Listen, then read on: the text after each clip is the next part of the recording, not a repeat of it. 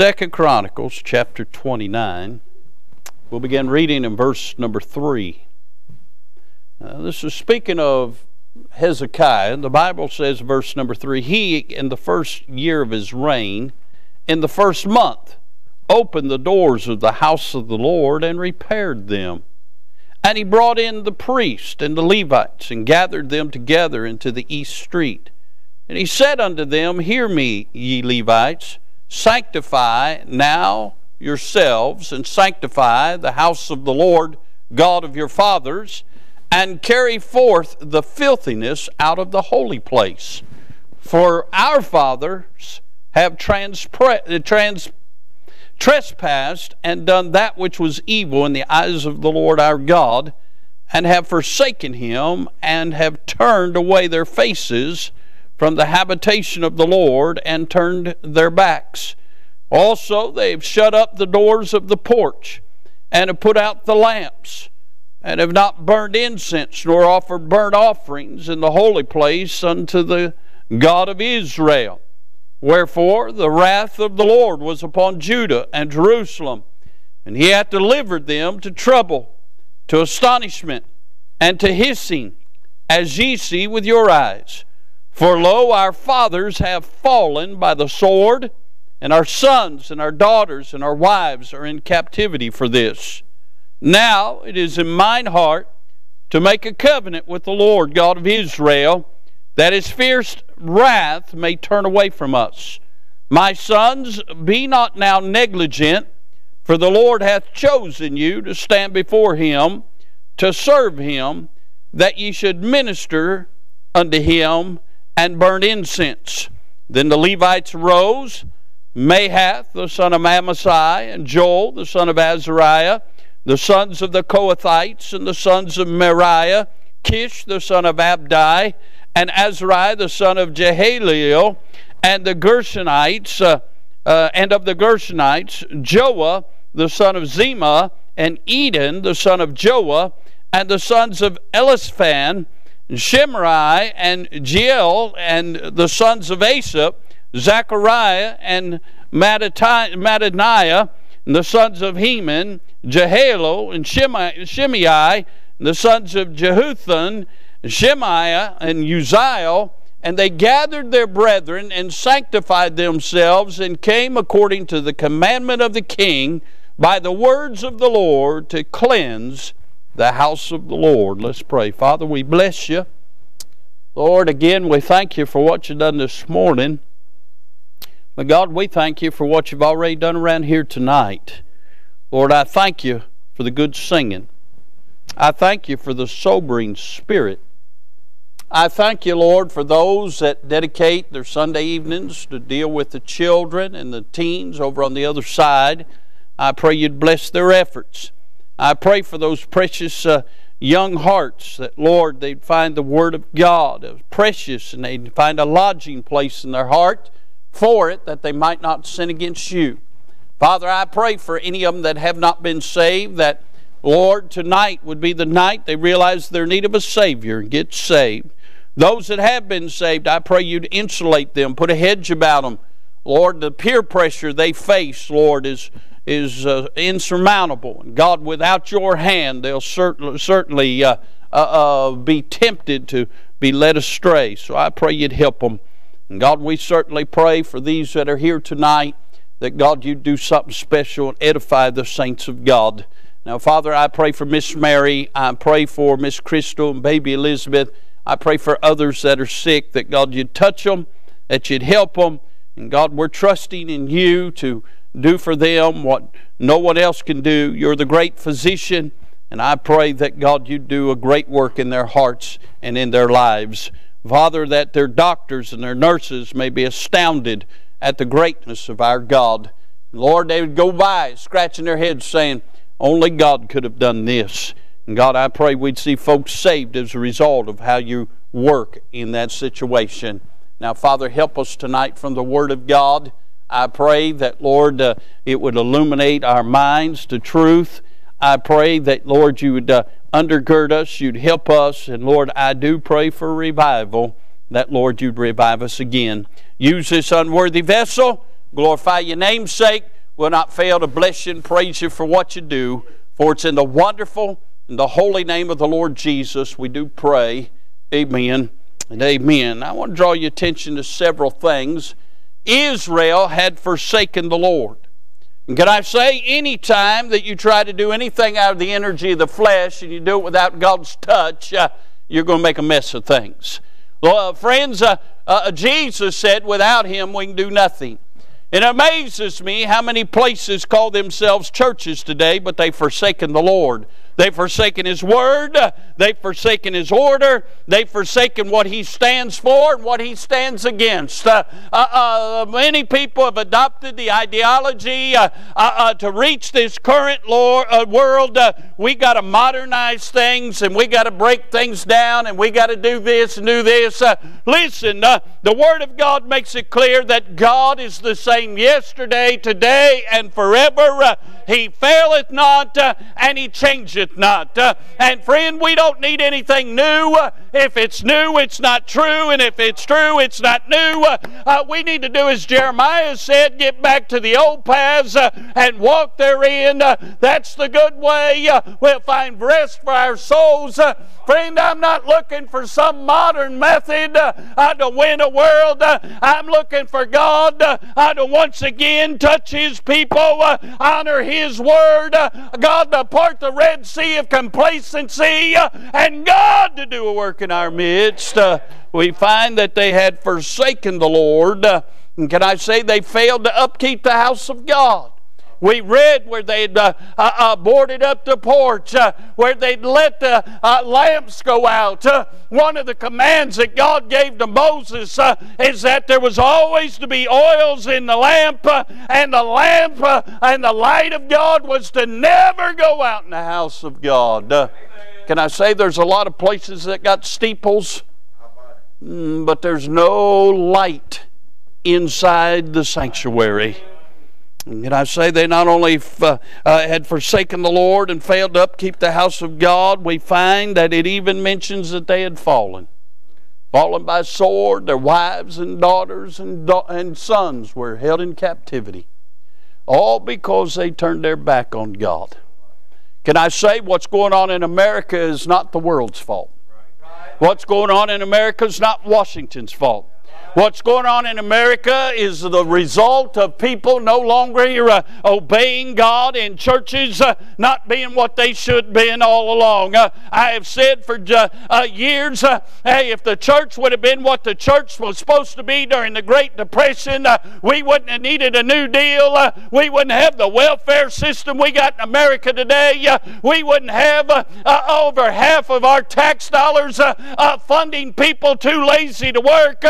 Listen, there are some able-bodied people on welfare. They don't need to be on welfare. The Bible says if a man doesn't work, he shouldn't eat. I realize there are some who do need it. There are some whose situation is where they can't work. But listen, even when FDR put it in, welfare was not designed to be a generational thing.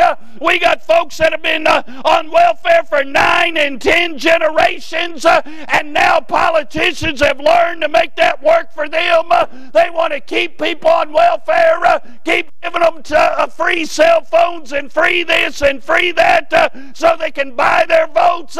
Listen, America's in a mess because churches quit being charitable, because churches quit having the power of God on them, because God's people quit looking at God and started looking at the government. Can I say...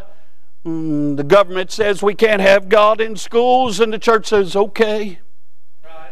The government says you can't no longer have nativity scenes in public places, and the church says, okay.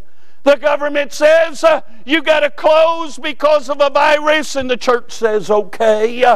Listen, America's problems is because God's people are no longer trusting in God.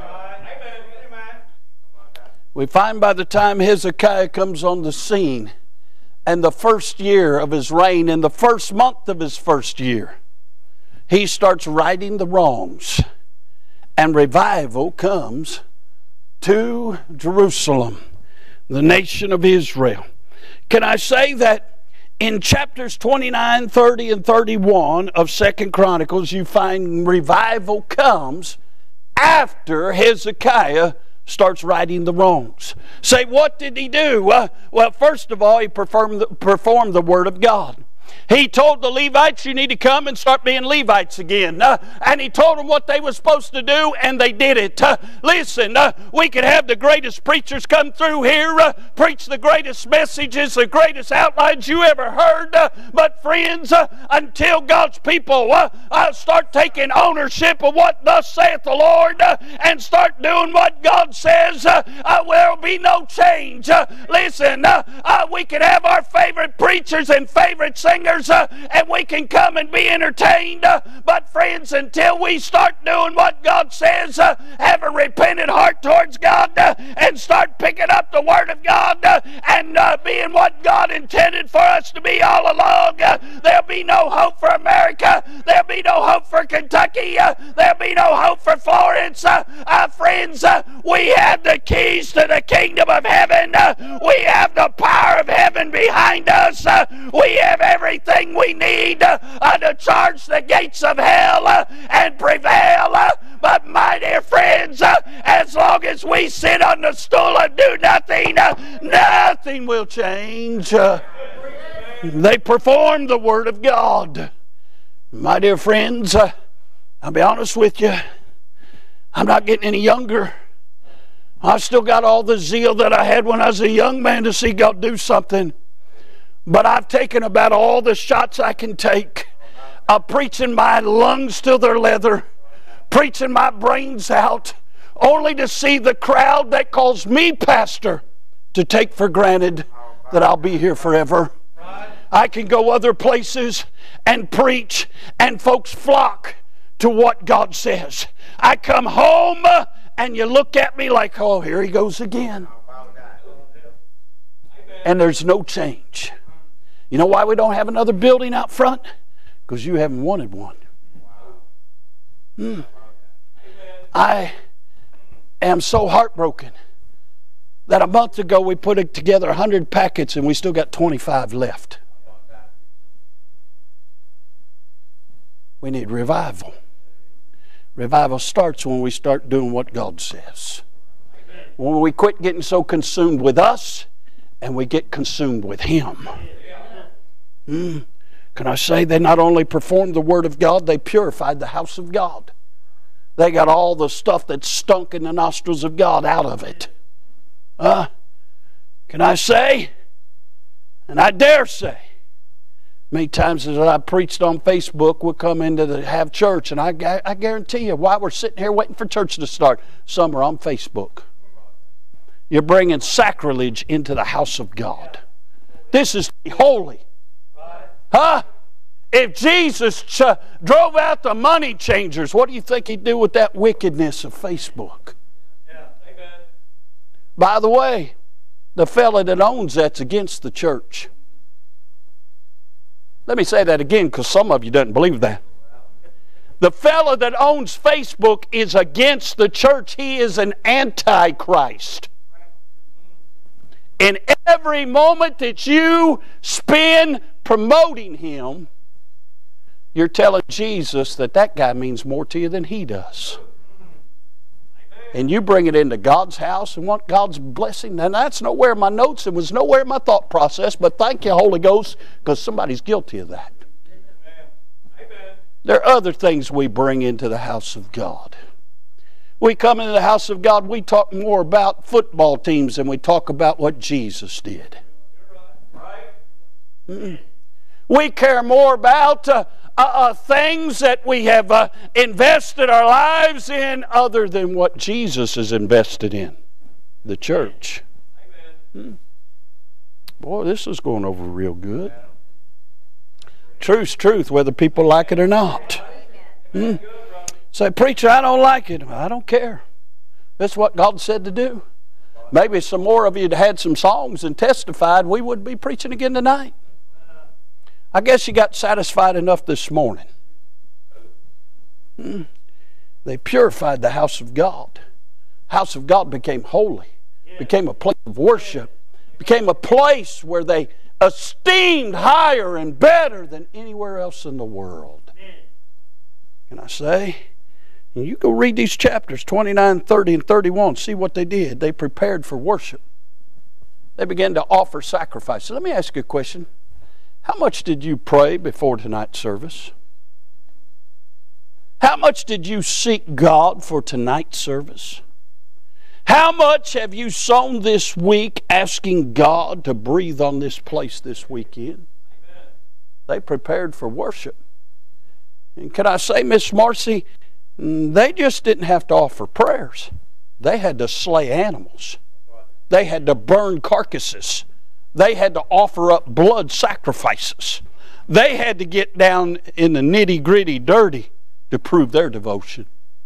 All God asks us to do is to love Him and seek Him with our whole heart. And yet, it's so easy to seek Him, and we don't.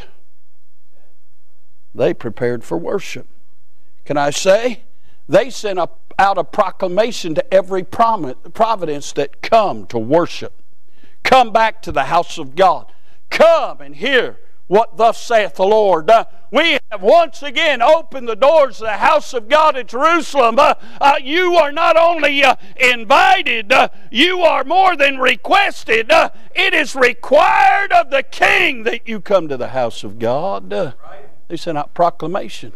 How many people have you invited to the house of God this week?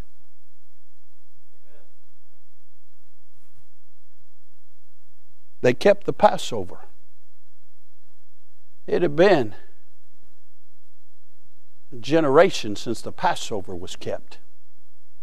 And now they're keeping the Passover. How long has it been since we've had revival? It's been well over 100 years in America.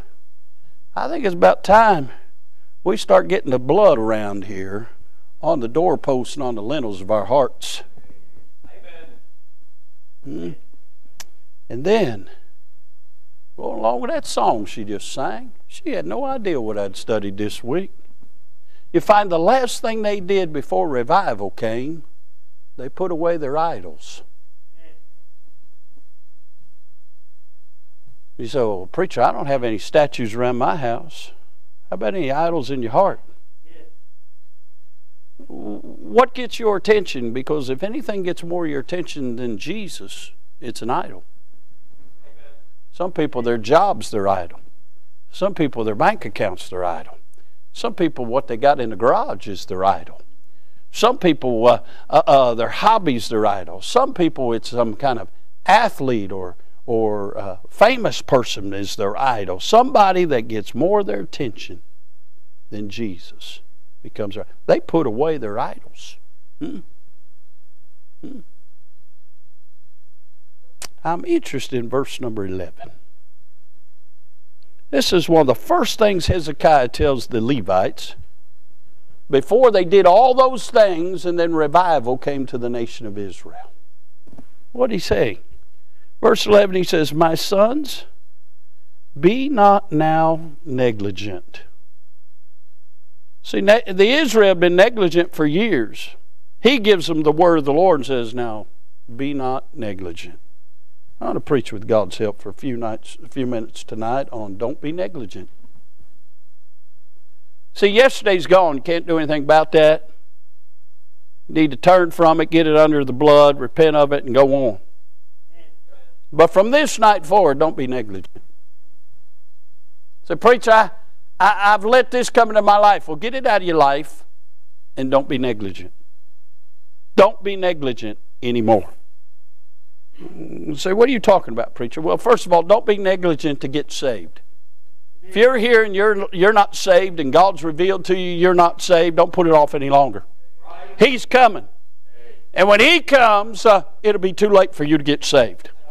So don't be negligent anymore. You put it off long enough, It's time for you to do business with the King. It's time for you to get in the family of God. Don't be negligent. Get saved. Listen, children of God, we need to let others know not to be negligent. It's time to get saved. Hey, the nighttime cometh when no man can work. We need to be busy about the Father's business. We need to stop being negligent about what Jesus did on the cross. He gave His life. He shed His blood. Hey, He was buried according to the Scriptures, rose again victorious over death, hell, and the grave for one reason, so you and I and sinners could be saved from our sins. Don't be negligent with the good news. You watch Fox, CNN, MSNBC, any other ones out there, they're going to give you slighted news. The only good news that this world needs to hear is that Jesus saves. Jesus saves. Don't be negligent to get saved if you're not saved. To the child of God, listen, don't be negligent to stand.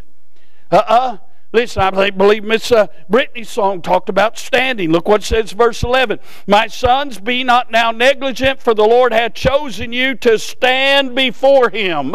Listen, God didn't choose us to sit down. God didn't choose us to go sit on a hill and wait for Him to come. God didn't choose us to feed the poor. God chose us to make us stand. Listen, I'm so sick and tired of Christians cowering down to this sorry, no good world. We don't even contend with the devil anymore. Listen, it's time that we stand up. It's time, having done all to stand therefore. It's time we let people know we're not taking that alternate lifestyle stuff anymore. Hey, we're not taking the woke crowd and the cancel crowd anymore. It's time we stand up and say we're not racist and we're against that. It's time we stand up and say, hey, the First Amendment of the Constitution allows us to openly worship, and we're going to do it. Hey, it's time we quit worrying about people's feelings, and we start realizing they're on their way to hell, and it's time we make a stand. I quote what David said when he came to deliver supplies to his brother, and he heard that uncircumcised Philistine of a giant cursing God and cursing the armies of God. And he said, is there not a cause, friend, is there not a cause for you and I to stand up and be counted for? I'm not much, but I want people to know I'm on the Lord's side.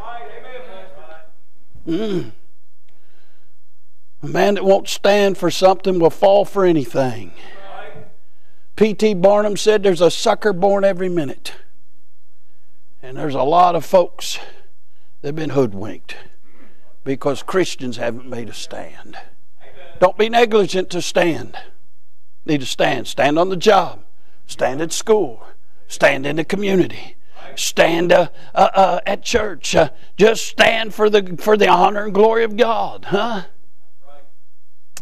Preached a message one time. I'd rather limp into heaven than to burn out for the glory of the devil. Listen, don't be negligent. Don't be negligent to stand. Don't be negligent to submit. Our revival problem comes down to this, Brother Aaron. Our revival problems, we have a submission problem.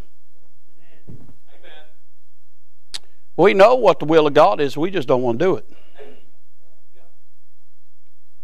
We want the preacher to do it. We want the deacons to do it. We want other people to do it. We just don't want to do it. We just don't want to. We don't want to submit. We like doing things our way. Listen, I'd like to lose a little bit of weight, but I don't want to lose it bad enough to quit eating ice cream every night. Well, that's why we are Christians. We know that God wants us to be what we can be for Him. We just don't want to submit to do it. We want Him to do it. We want her to do it. We want them to do it, but we don't want us to have to do it. Listen, if the future of this church depended on you, what's the future looking like?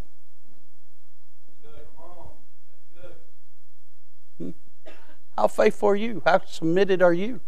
How surrendered are you? Maybe you haven't realized this. COVID was just a test. By the way, Friday night at 8 o'clock on their website, Pfizer admitted that they mutated that COVID virus to make it worse so they can make more money on vaccines. They admitted that. They don't even hide it anymore. You know why? Because the media isn't going to say anything about it, and you and I wouldn't do anything about it anyway. Most people are sheep. People, you got to wear a mask. Okay. Well, listen. When are we going to wake up and see they know how successful they was the last time? Now what are they going to do?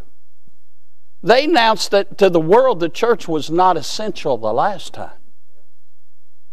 Now, for those of us who make a stand, they're going to put a bullseye on us. You going to submit to do the will of God? Or are you going to do the will of Andy Bashir?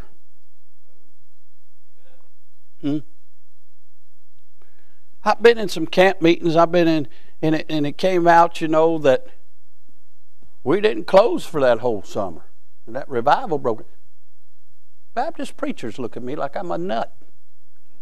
Say, what do you do? I look at them like they're a nut. Do you know down in the Carolinas right now, they're closing back up? You know why? Because people take it. It's time we submit to do the will of God regardless of what comes down the pike. I'm not talking about being outlaws, and I'm not talking about doing things ignorantly. But we have a legal right to do what we're doing. And court system after court system after court system said all their mandates were unconstitutional. And yet churches had to close over that. Why don't the churches go back and sue those governors for all the lost revenue for being closed for 6 months? You know what? That'd put an end to a lot of it. No, we need to submit. Don't be negligent. Submit. I'm going to do the will of God. Now I'm going to tell you something. Right now, mark her down. You submit, the devil's going to try you. I'm all in, God. I guarantee you, you do that this week, he's going to see how all are in the yard. The devil will. All of a sudden, Miss Vanessa, you say, I'm all in. And then the devil's going to put a choice right before you on Wednesday. Well, do I go all in and go to church, or do I get this taken care of over here? Because this is important over here. Well, this right here needs to be told. Well, I'll get to it Thursday, not Wednesday. Wednesday, I'm going to the house of God. Amen. See, submission is more than idle words. Right. Submission is a change of heart towards God and His will. Don't be negligent. Don't be negligent to offer supplication. You've heard me say for years, prayer is where the power of God comes from. You know why one was saved at the jail and one was saved in our service this morning? Because there was a handful of people here last night praying for somebody to get saved today. There was folks that's too far to come here for a little Saturday night prayer meeting, but they submitted in their house at 9 o'clock to pray for folks to be saved today. Don't be negligent in your prayer life. If there's any area in your life you need not to be negligent, it's your prayer life. God help us to pray, and pray some more. We ought to always have an attitude of prayer. You ought to have a mind given to prayer. You ought to be sensitive when the Holy Spirit speaks to your heart to offer up prayer on behalf of whatever He speaks to you about. We need to pray. Don't be negligent in your supplication, in your prayer time. You ought to have a place where you can pray. You ought to have a time set when you can pray. And then you need to be willing to pray throughout the day. I don't know about you, but when them emergency prayer requests come through, I know the people on the other end appreciate your prayers. God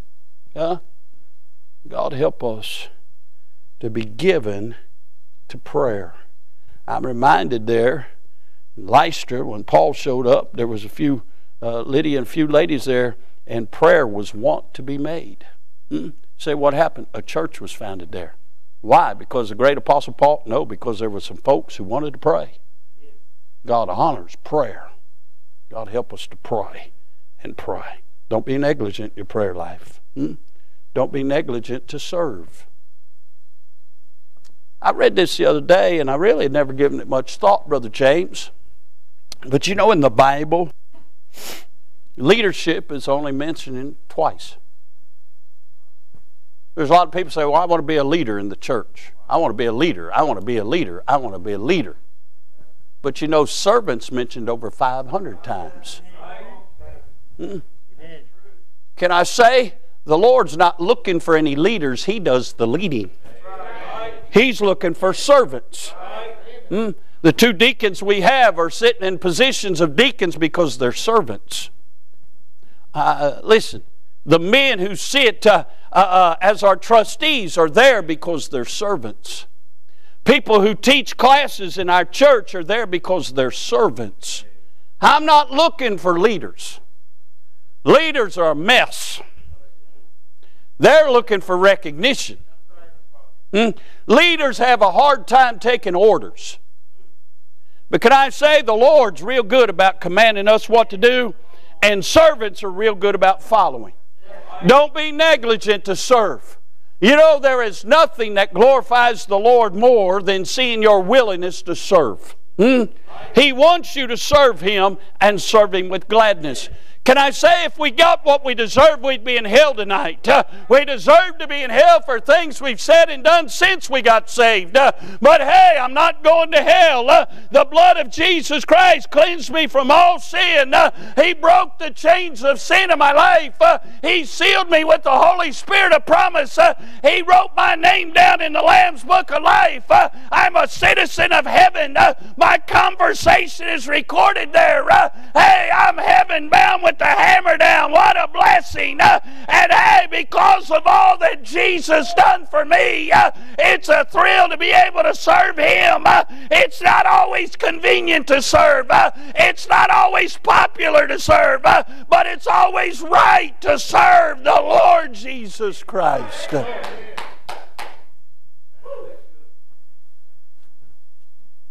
He's worthy of our praise.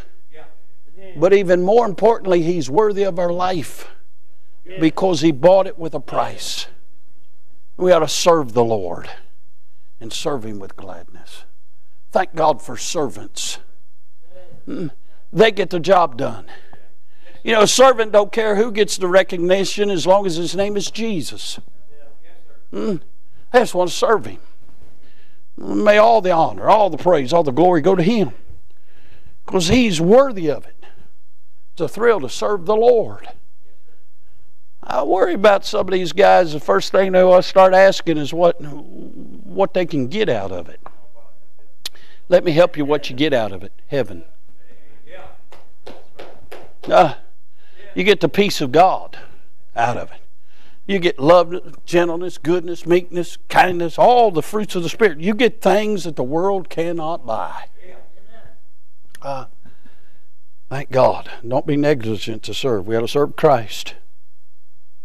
We ought to serve in the church. Jesus loved the church and gave Himself for it. Thank God we got a good church. Thank God we got a lot of folks do things around the church.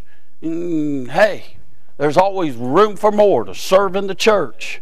What a blessing to have a church. We don't have a fellowship. We got the church. We don't have a denomination. We have a church of the Lord Jesus Christ. What a privilege to serve in the church. What a privilege to serve Christ. But we also ought to serve in the community. How will the community know the greatness of Christ in our life unless we do something for folks, just like what we're going to do for those police officers? We're just going to show the kindness of God to them, the love of God to them. Show them some respect. What a blessing. You know what Big Doug told me today? The Lord has opened up an avenue where He has a relationship with General Flynn. And it might be we could get General Flynn here. Have a God and Country Day. Said he would be thrilled to come. Think about that. What better than to show respect to those that have served our country, and then preach the gospel. What a blessing. You say, how does God do that? Now, He's God. If we're servants and we just go through the doors God opens, there's no telling what God will do. We ought to serve. Don't be negligent to serve. It's amazing. We'll serve our bosses on our jobs, but we won't serve the Lord. Don't be negligent to seek the Lord. He says, seek and you shall find. You ought to seek Him early. You ought to seek Him often. Seek the Lord. Listen, there's never been a time I didn't ask the Lord to open a door, to show me something or do something that, you know what? I run right in the middle of a situation and the Lord did it all. Just seek Him. Now, little Ella Rose isn't even here yet. But when she gets here and she comes knocking on my office door, she's already got the keys to it. I'll keep it well stocked with chocolate and ice cream and all the things Mama says she can't have. Some of y'all know I've done that to all the kids around here. And she'll know where they are and she can have it all. Shoot, when we kept Bella knew where we kept the chocolate. You know why Bella loves Brother Doug? Because of all the chocolate I put in that girl over the years. Ella Rose won't even have to ask. Now, if I feel that way about a grandbaby that I haven't even laid eyes on, how do you think God feels about us, who He saved us and birthed us into His family? Miss Barb, there's nothing you can't seek Jesus for that you don't even already have. Do you realize that? We've been made joint heirs to His throne. Brother Clint, everything He has, you already have. Now, He doesn't dump it all on you at once, but there's never a time you don't seek Him for something you need that He won't grant it. There's never a time you seek Him for sometimes things you even want. You don't even need them, but He'll dump them on you because He's that good of a God. He loves you that much that He's already granted you all of heaven. Don't be negligent in seeking Him. He said you have not because you ask not. And those things that you do ask for, you ask amiss. Don't be asking for worldly things that you'll not use for His glory. But if you ask Him for anything that He'll be glorified in, you start asking Him for sinners to be saved. Start asking for revival. Start, seeking Him to be glorified in our services like He was this morning. Start seeking Him to be glorified in our praise and our singing. Start seeking Him to open doors for you to tell somebody about Him. You start seeking Him on those levels and you start watching the doors fly open. Seek and you shall find. Don't be negligent in seeking the Lord. I've told this story, but it's been a long time. When Jordan was a baby, I dropped him off to babysitter one morning, and it was a beautiful day. It was just starting to be spring, and there was sunny, and it was beautiful. And on the way out the door to take Jordan to the babysitter, just something said, grab a jacket. And I went to grab a little Izod golf jacket, and I think later on down the road, you got that Izod golf jacket, if I'm not mistaken, because I got too fat for it. But I started to grab this, and something said, grab that other jacket. I put that other jacket on. Took Jordan to babysitter. I'm driving, leave the babysitter, I'm driving to work. It's a beautiful day, and I'm going to be real honest. I was just talking to the Lord. I said, Lord, thank you for this beautiful day. It's been a great day for you to come back. And I'm just talking to the Lord, having a time. And next thing I know, there's some blue lights behind me. I'd come across Mount Zion, and back then it was just 2 lanes before they got it all tore up. And that won't be fixed till after Jesus comes, so don't worry about it. But I come flying down through there. I think it was a little section there where there's a speed trap 35, and I'm doing 55. Little blue lights come on, and the deputy sheriff comes to the door, and I had a little truck, and come to the door and asked for my license, so I gave him my license. And he's looking at my license and told me I'm doing 55 and a 35. And he said, what was you doing? I said, Well, to be honest with you, I was talking to the Lord. I said, it's a beautiful day, and I was just thanking Him for it. And he looked down, he says, Mr. Foster, are you with KSP, Kentucky State Police? And it dawned on me, that other jacket I put on, my father-in-law played for the Kentucky State, because he was a Kentucky State trooper, but he played for the state police softball team, and they had the coolest jackets known to man. And I made comment of that. I said, man, I love them jackets. Well, for my birthday that year, he got me one of those jackets, had my name put on it and his badge number. I'm wearing that jacket. And that guy looked down at me and he said, are you with KSP? And then it dawned on me what jacket I had. I said, no, sir, I'm not. I said, my father-in-law is. I said, he got me this jacket because I liked him so well, but no, I'm not a member of Kentucky State Police.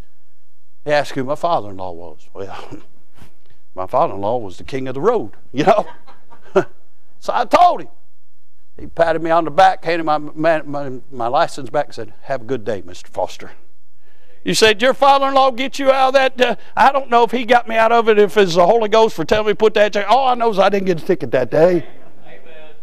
But I didn't get a ticket that day because I was seeking the Lord. I was talking to the Lord. And listen, even though I deserved it, I didn't get it. And I want to tell you something. There's a lot of things we deserve.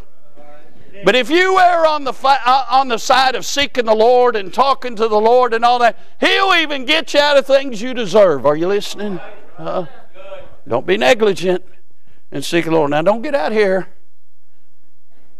and do 500 miles an hour and say, my preacher said you was going to let me off because I went to church tonight. Listen, my daughter's living proof.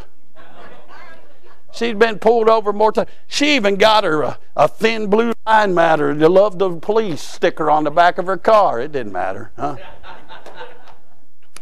Although her brother got her out of one here not long ago. She dropped his name and she didn't get a ticket. As long as she stays around Oak Brook, she may be okay. I'm here to tell you, don't be negligent in seeking the Lord. Let me say this lastly. Don't be negligent to shine. We are to shine as lights in a dark world. In the great Sermon on the Mount, the Lord Jesus said, let your light so shine before men that they may see your good works and glorify your Father which is in heaven. How are they going to see how good Jesus is in our life if we don't shine? If every time you get a problem, you're walking on your lower lip like they walk on their lower lip, are they going to want what you got? No. But if they see, regardless of your circumstances, regardless of your situation, you can still throw hands toward heaven and say, blessed be the name of the Lord. Hey, they're going to say there's something different about them. They have something in their life that I don't have in my life. Don't fail to shine. Don't be negligent to shine. Listen, everybody has bad days. Everybody goes through things. But you can't have a bad day when you're in the company of sinners. You got to let them know Jesus is the best thing that ever happened to you. Don't be negligent to shine. Now, I'm not talking about that phony put on junk. I hate that phony stuff. I hate that crowd that, no matter what, Jesus is good, Jesus is good. Oh, shut up. They're always on a roller coaster, but they're always at the peak. Wear neon signs. I love Jesus. I love Jesus. I love Jesus. Well, if you need a neon sign to prove your love for Jesus, I don't know if you really love Him. But when you hit the bottom of that thing and you're in the valley and folks still see praise coming out of your mouth, real praise to Jesus, they know what you got's real. When the diagnosis isn't good and you're still going to church and worshiping Jesus, they know what you got's real. Don't be negligent to shine. I've seen this, Brother Ron. I've seen folks go through things and God help them. And as soon as they get back to the mountaintop, it seems like they forget about God. They don't have a very good testimony. Anybody can praise God when you're on the mountain. But when God's been good to you, you owe it to God to be good to Him. Don't be negligent to shine. that light that God has put in you is the very thing that the devil's tried to invent and duplicate since man came on the scene. He can't do it.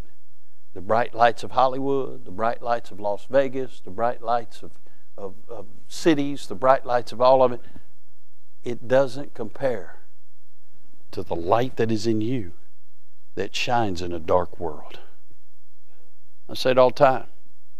If people really saw the love of Christ, there would be no race problem. God's no respecter of persons.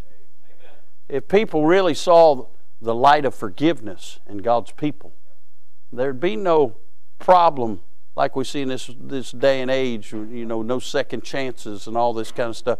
Hey, aren't you glad God forgives sinners? God forgives sin, huh? And I'm glad I'm part of a church that it don't matter where they come from. We show them kindness and we show them love. That's what we're supposed to do. The world gets to seeing that outside these doors, they'll flock to it. Because everybody wants acceptance. Everybody wants help. And those that fight so bad against the church, what they really want is what's found inside the church. And if you can ever get them saved, they turn out to be some of the best Christians. Don't be negligent, folks. This thing's winding down. It's time we get busy. We've got Christ for the Caribbean. We got revivals coming up. We've got camp meeting coming up. We've got so many opportunities to showcase how good God is to us. You do it every day on the job. You do it in the community. Don't be negligent. Don't let up. Let people see how good Jesus is to you. It's the only way we're going to make an impact. And by the way, we do it one life at a time. If you show kindness to somebody, they get right with God, they show kindness to somebody, somebody else gets... Before long, all of a sudden, boom, a whole host have. But if we're negligent, nobody will. Read these chapters, 29, 30, 31. See all the pains that they went through, and then revival came. And my dear friends, if we'll do the first works, look out, revival will come. Let's all stand. Brother Ray, come get a song of invitation. Maybe God's revealed some things in your life you've been negligent over. Why don't you come and have a little talk with Jesus? Maybe tonight you want to come and ask God, God, put a hedge about me. Help me not to be negligent. Help me to be faithful with those things you've committed in my life. Folks are coming. They're picking out a song. Let's pray. Father, we sure do bless you. Help us not to be negligent in the things of God. Help us to embrace them and to share them with a lost and dying world. Help us to stand. Help us to submit. Help us to, Lord, shine and do all those things for your honor and for your glory. Because, Lord, one day we was on the auction block of sin, and you came by our way and paid our sin debt. Lord, made new creatures out of us. Changed our destiny from hell to heaven. All because you loved us. Help us to love you back. Folks are praying, Lord, help them. Lord, I pray you just get glory and honor because you so richly deserve it. Help us not to be negligent. We'll bless you for it. In Jesus' holy name we pray. Amen. Thanks to listeners like you, IBC has had over 100,000 views on our YouTube channel. If you haven't already, subscribe today. And as always, thanks for listening.